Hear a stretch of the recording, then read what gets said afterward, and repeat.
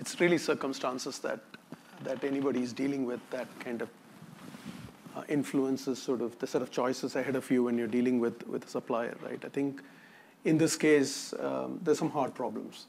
And while dealing with the hard problems, it may not be really pleasant. You know, you may have a point of view, but like I said, you know, it's a question of, at the end of the day, the maturity to say, okay, you make the change or I make the change. Which one's going to be faster, easier, and better, right?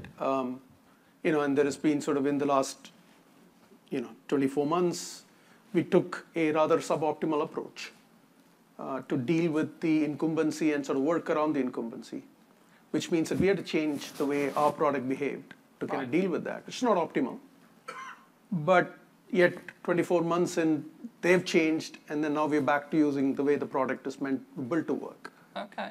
So I think, yeah, some of these sort of interactions and so on and so forth, obviously it's difficult interactions. It's not easy because you're continuously sort of trying to establish your point of view first to say that, it's not what you want to do, and then kind of coming up with doing that.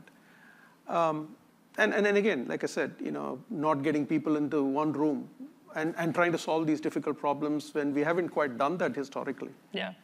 Was difficult. And when the catastrophe hit, and then trying to sort of now hurry it up and sort of bring it live and kind of deal with a set of use cases that you've not, or environments that you've not really built the system in the last 18 months. But like I said, I think ultimately we're all tied into one purpose, right? And I think that purpose really resolves much of these conflicts that are bound to be there. But I think the common sense of purpose is really, I think how it's dealt with at the end of the day.